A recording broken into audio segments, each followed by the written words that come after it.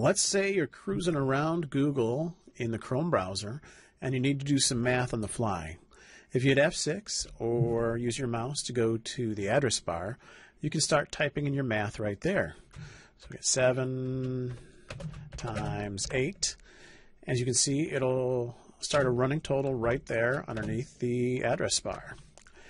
This might not work in all situations depending on if you're logged in or not, but in any case you can hit enter and that'll take you right to the Google page with the built-in calculator, and you can continue your math there.